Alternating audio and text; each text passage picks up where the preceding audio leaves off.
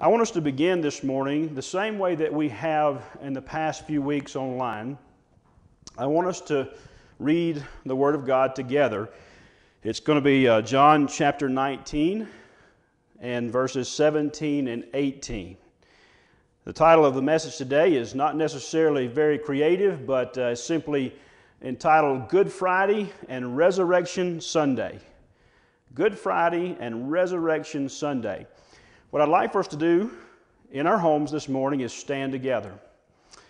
Take your copy of God's Word and turn to John chapter 19 and verse 17 and stand there with your family in the presence of Almighty God, signifying that you are placing yourself under the authority of His Word as we read and as we pray and as we begin our time in the message today. The Bible says in John chapter 19 and verse 17, "And he, bearing his cross, went out to a place called the place of a skull, which is called in Hebrew Golgotha, where they crucified him and two others with him, one on either side, and Jesus in the center." Let's pray together. Father, thank you for your word. Thank you for our time together online this morning. Pray that you would speak to our hearts as we dive into this Easter message. And we ask it in Jesus' name. Amen. On Friday, Jesus died. On Good Friday, the Son of God was literally put to death on the old rugged cross. Throughout the centuries, people have described what that crucifixion might have been like. And I want to share one of those with you from a Bible encyclopedia as we get started and we think about the death of Jesus on Good Friday. The suffering of death by crucifixion was intense, especially in hot climates. Severe local inflammation coupled with significant bleeding of jagged wounds produced traumatic fever, which was aggravated by the exposure to the heat of the sun, the strained position of the body, and insufferable thirst. The wounds swelled around the rough nails, and torn and lacerated tendons and nerves caused excruciating agony. The arteries of the head and stomach were surcharged with blood, and a terrific throbbing headache ensued.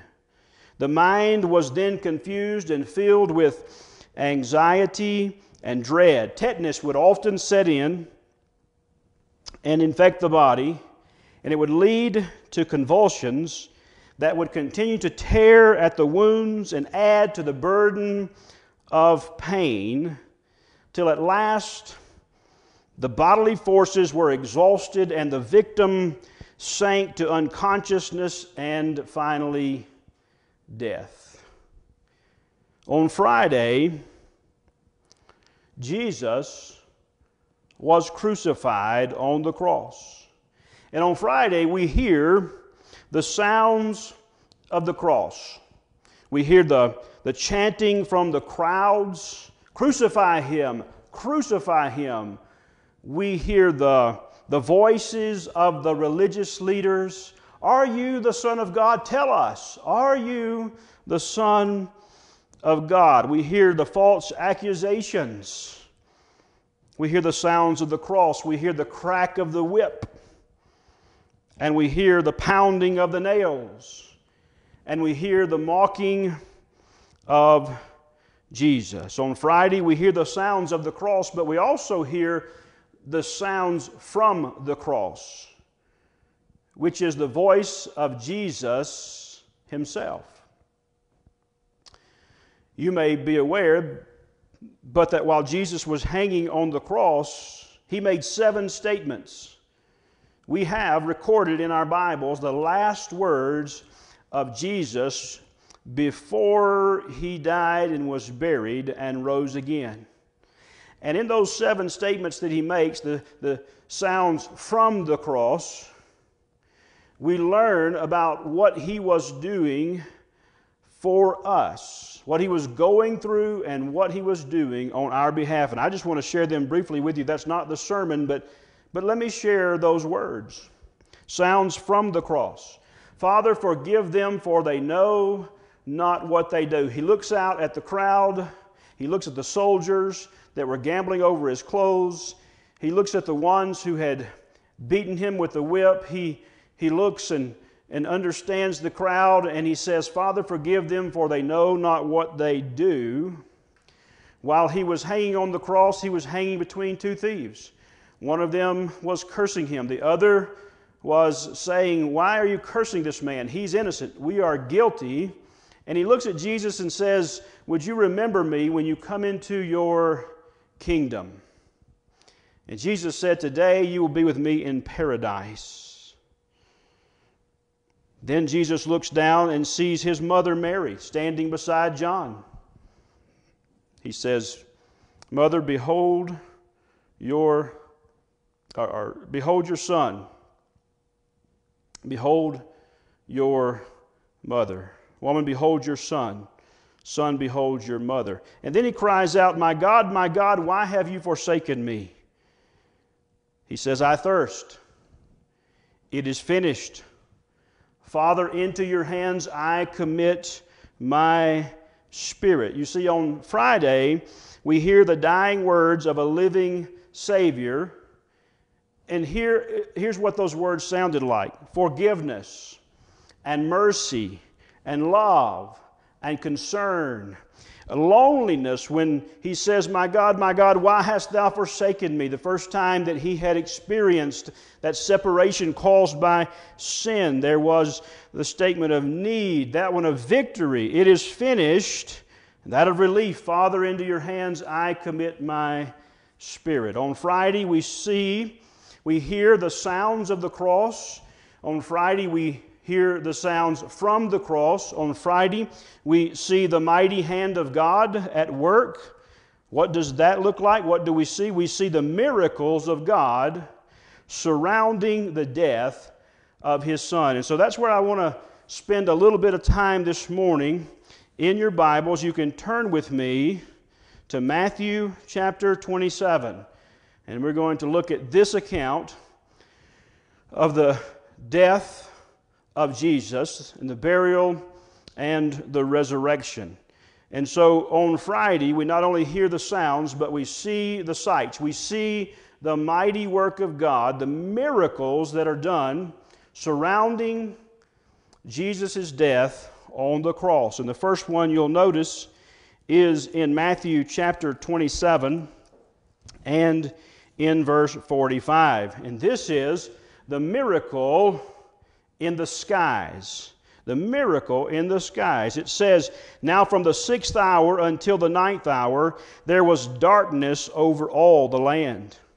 And about the 9th hour, Jesus cried out with a loud voice, saying, Eli, Eli, lama sabachthani. That is, my God, why hast thou forsaken me? Some of those who stood there, when they heard that, said, this man is calling for Elijah. Immediately one of them ran and took a sponge, filled it with sour wine, and put it on a reed, and offered it to him to drink. The rest said, let him alone. Let us see if Elijah will come to save him. And Jesus cried out again with a loud voice and yielded up his spirit. What we have here is what we might call the account of the miracle in the skies. Can you imagine for just a moment that in the middle of the day, it becomes dark as night? The Bible says from the 6th hour to the 9th hour, in Jewish timekeeping, that was from 12 noon until 3 p.m. in the afternoon.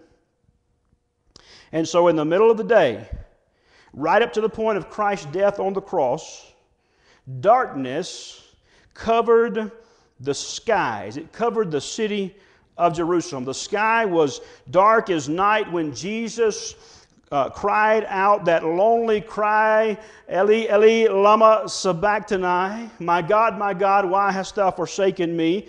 The sky was dark while the men scrambled to offer him sour wine in a sponge on the end of a stick. The heavens were black when Jesus bowed his head and finished the work of redemption. You know, an Old Testament prophet by the name of Amos foretold of this event. In Amos chapter 8 and verse 9 it says, "And it shall come to pass in that day, says the Lord God, that I will make the sun go down at noon, and I will darken the earth in broad daylight." If you think with me for just a moment, you would probably agree that the majority of crimes today are committed under the cloak of night.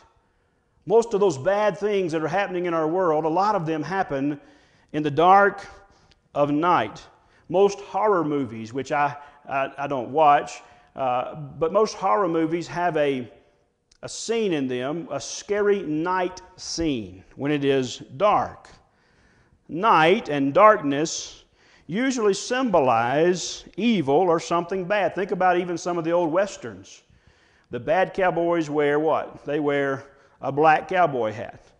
The good cowboys, they wore, in the movies that is, a white cowboy hat. In this case, darkness symbolizes judgment. Darkness symbolizes judgment of sin.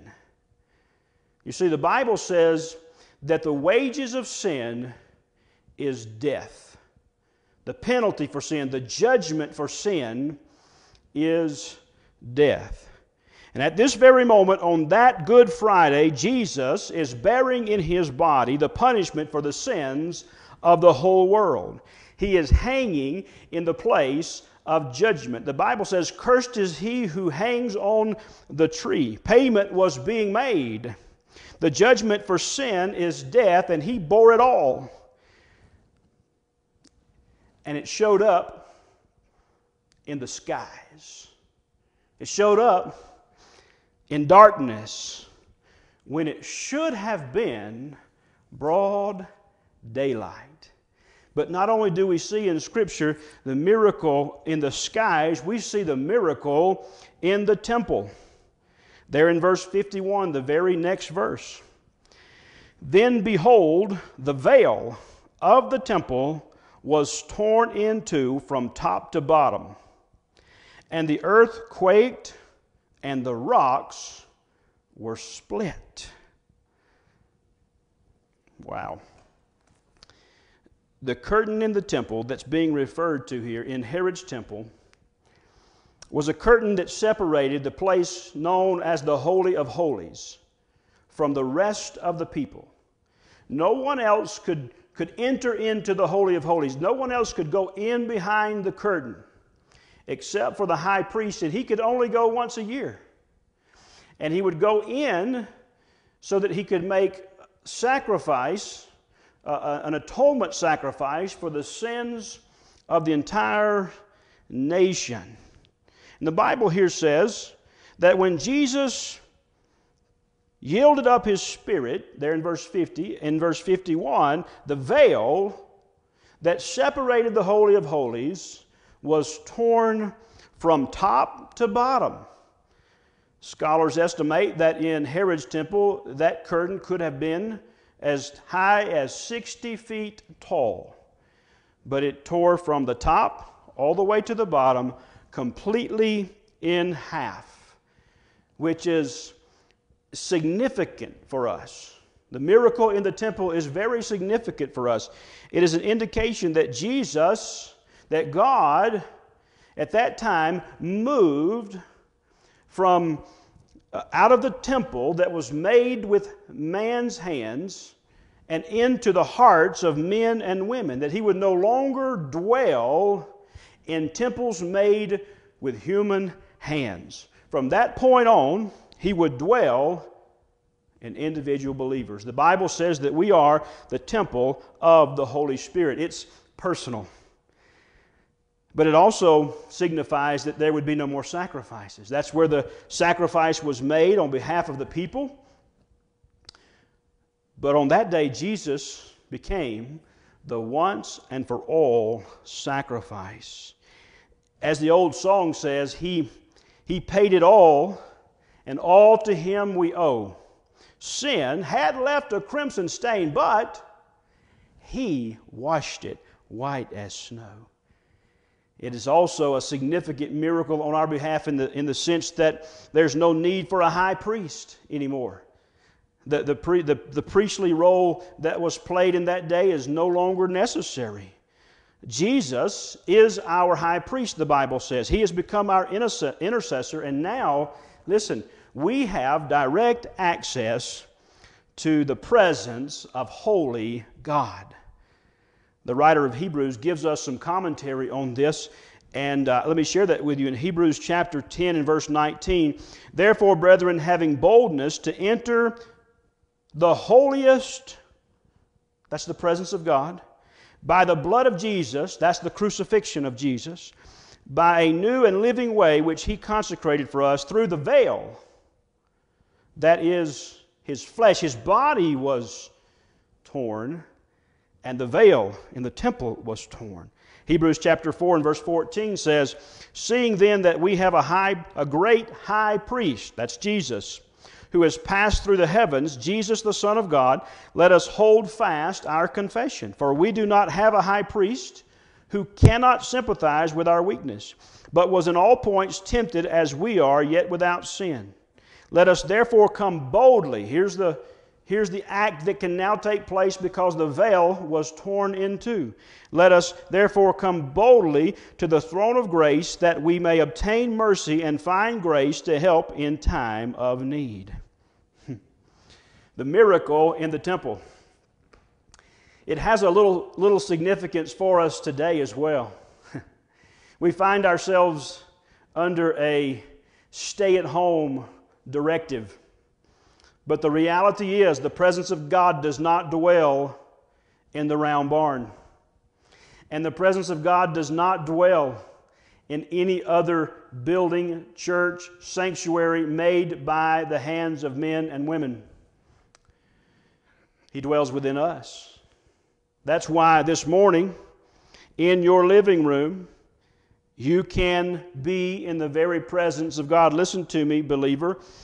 You're in the very presence of the Holy One right there, right now, acknowledging Him with the rest of your church family and faith family and friends. You see, while the circumstances are different for us, Jesus is not. Jesus is the same today, yesterday, and forever. Guess what else is not different? Worship. Maybe the method, right? But worship itself, the Bible says we worship in spirit and in truth. The reality is this morning, you should feel just as close to God as you do when you come to a building that was made by the hands of men and women. But thirdly, there's the miracle in the tombs. The miracle in the tombs. Verse 52, we're just continuing on in our text.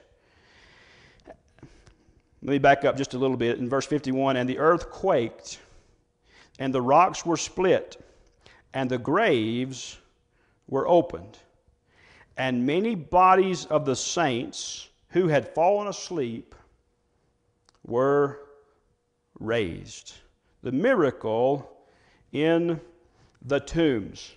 Now, this is not a reference to the resurrection of the dead. It is a reference to the revival of the dead. Much like what happened in John chapter 11 when Jesus raised Lazarus from the dead. You may remember the story. Jesus, once He arrives there in Bethany, He says, Lazarus, come forth. The Bible says that He got up and He walked out of the grave.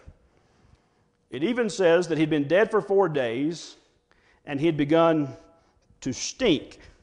Nevertheless, He was revived and He was brought back to life.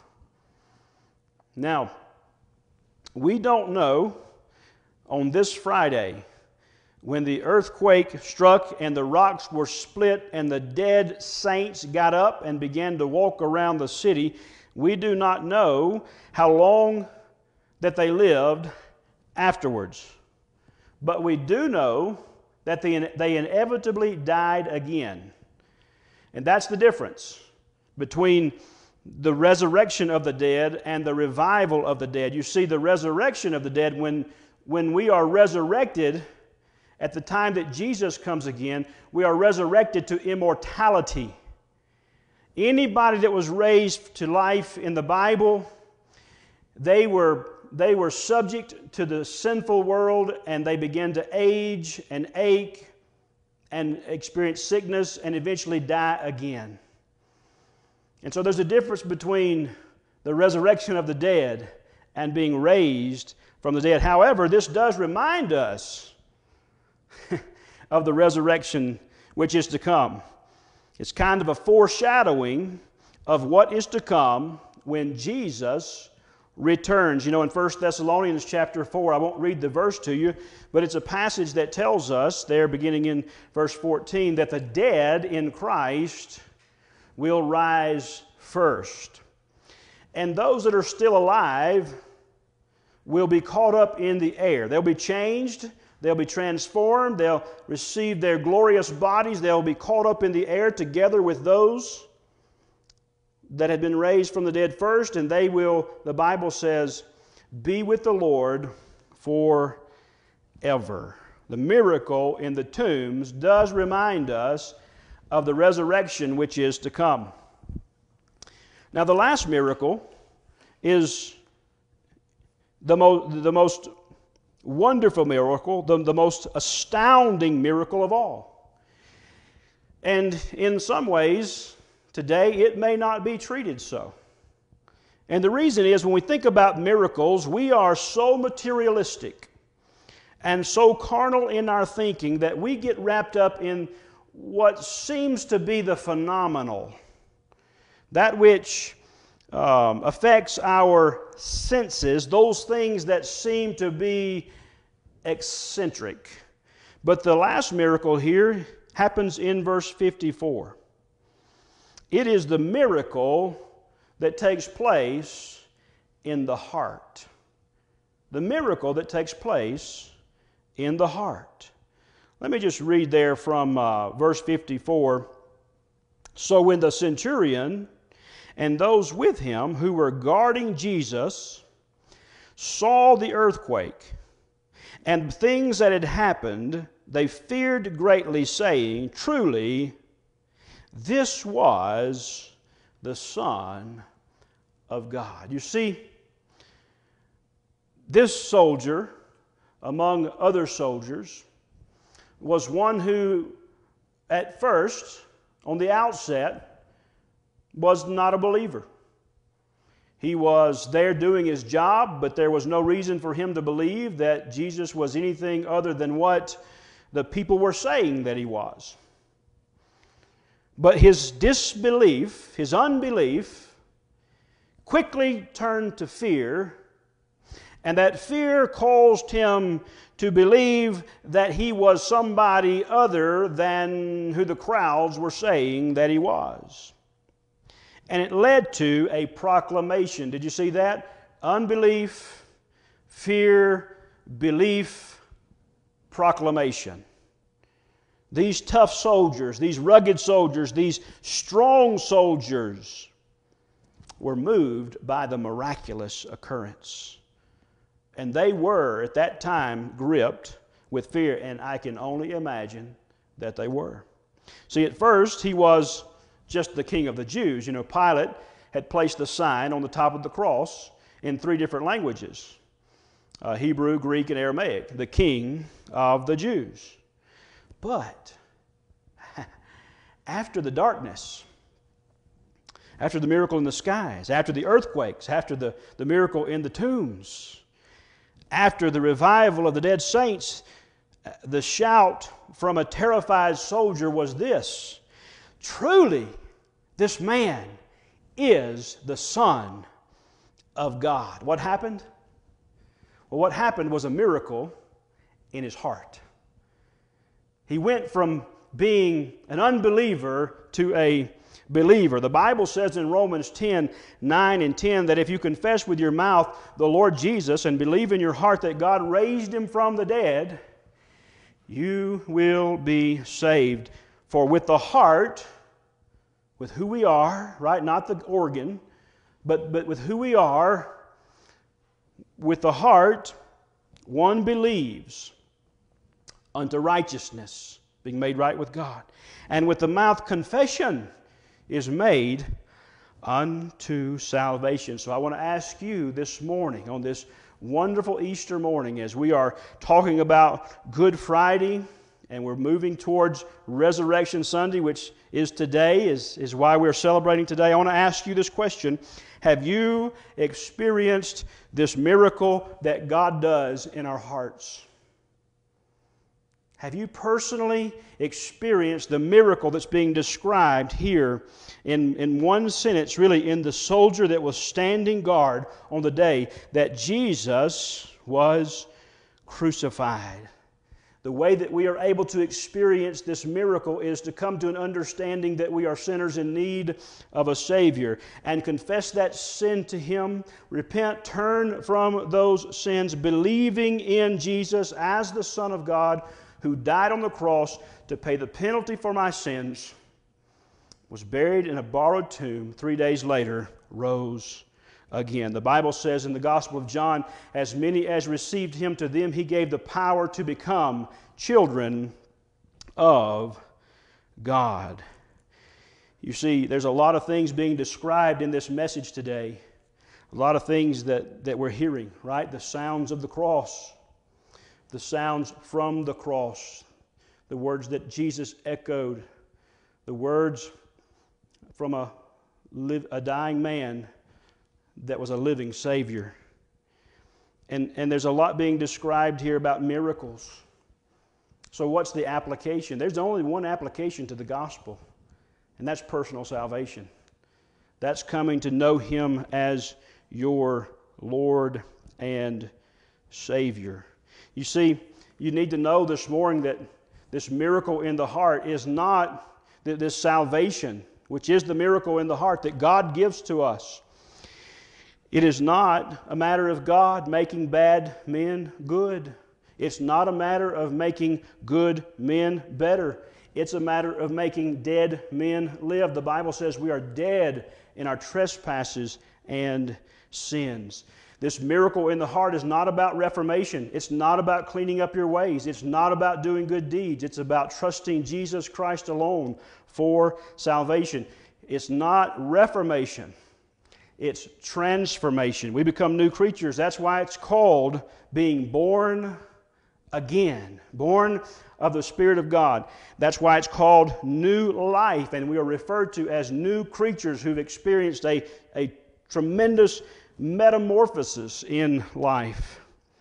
I want you to know this morning, that no one that is listening today, no one that is watching this video live or even afterwards, no one listening has ever been so bad that God would not save them.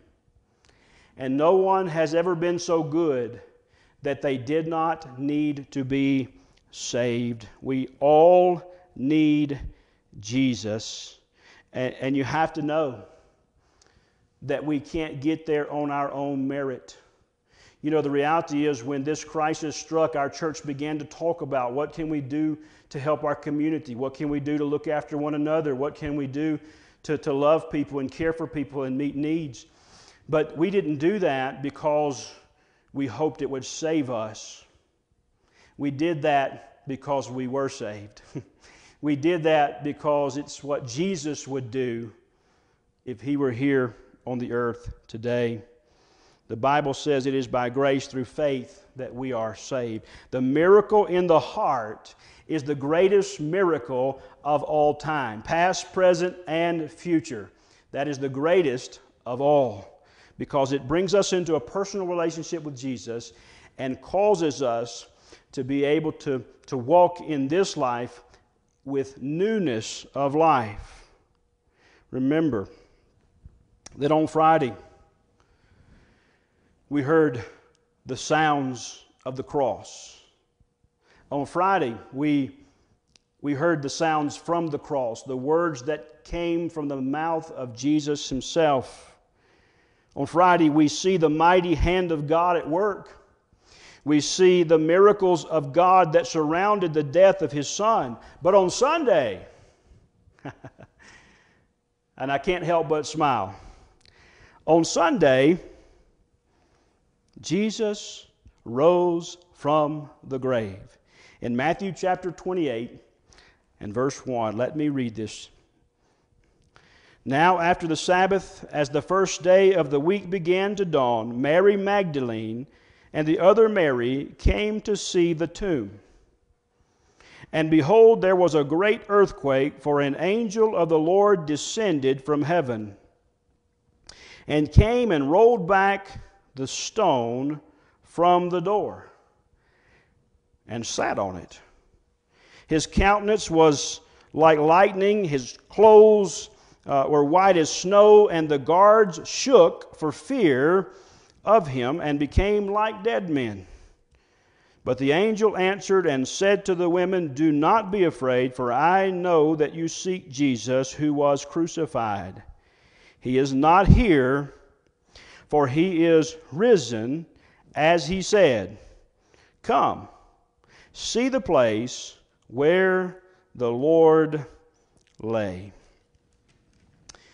The gospel accounts give us a beautiful story of Jesus' followers coming to the garden tomb to see his body, to see the grave, to pay homage. And when they get there, they meet up with an angel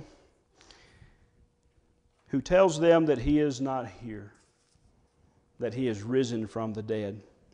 Now, the Apostle Paul, in his letters to the churches, writes a lot about the resurrection of Jesus.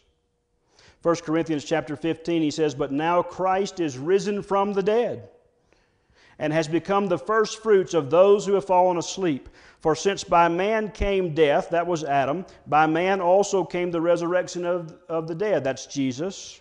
"For as in Adam all die, even so in Christ all shall be made alive, but each one at his own coming."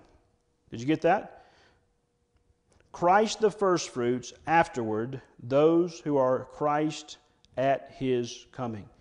The resurrection of Jesus Christ gives us new life. The gospel of Jesus Christ is the power of God unto salvation, and so because of the resurrection of Jesus, we have new life in him. We're born again. But the resurrection of Jesus Christ also gives us power for living. The same power that raised Jesus from the dead is the same power that lives in us, and now we can overcome temptation and sin. And it is the same power that will ultimately give us our new bodies that will be fitted for heaven. Jesus was the first fruits, it says. The first fruits, which means it's like a farmer who goes out to see his crops and they're beginning to yield.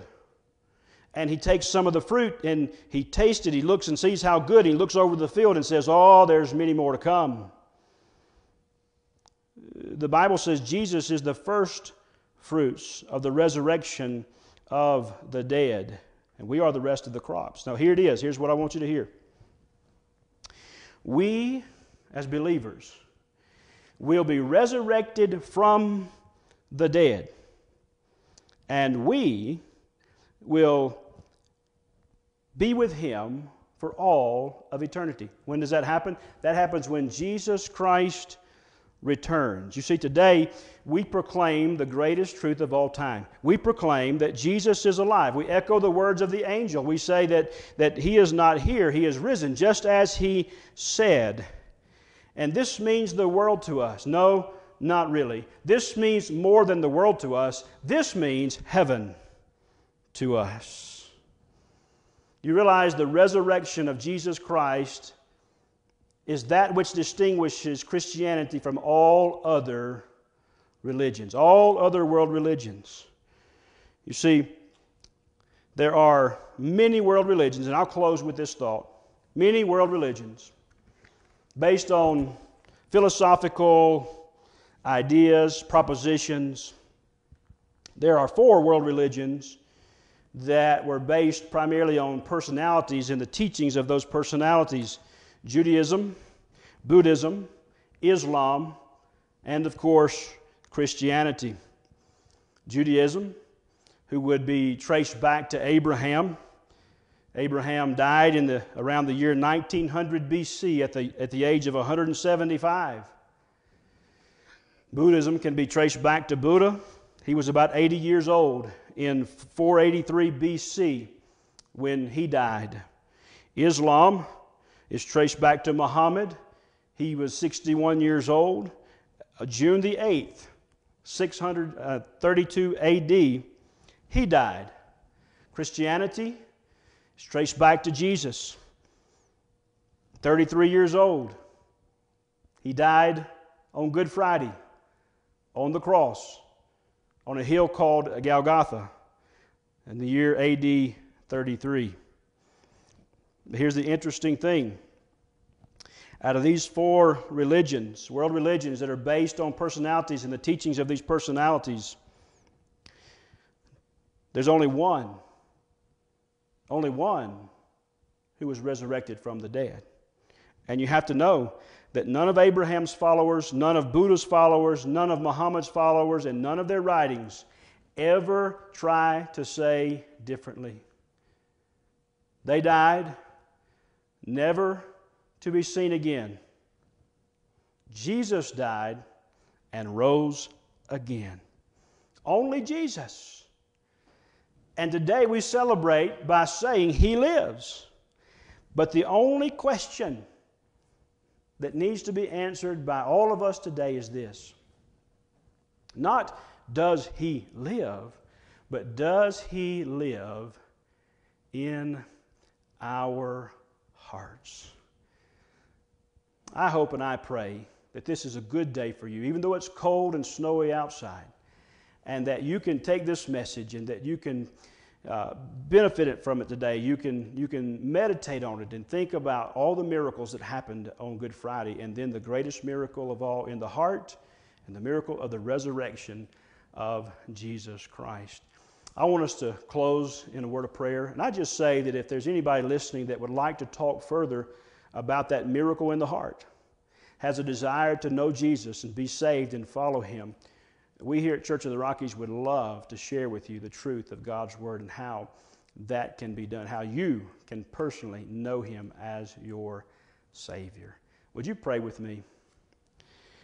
Father, thank you for this day. Thank you for our time together online. I thank you for our church that is watching and listening, and for all the others who are watching and listening, Lord, who are not in Montana but in other places in the country. Lord, today we thank you. We praise you. We pause to think about all of the things that the Scripture teaches us about what you did through your Son Jesus on our behalf. Thank you for the sacrifice that was made. Thank you for the power of the resurrection and the love and the life that you place in our hearts. God, we pray that you would just continue to work mightily in us and through us. In Jesus' name we pray. Amen.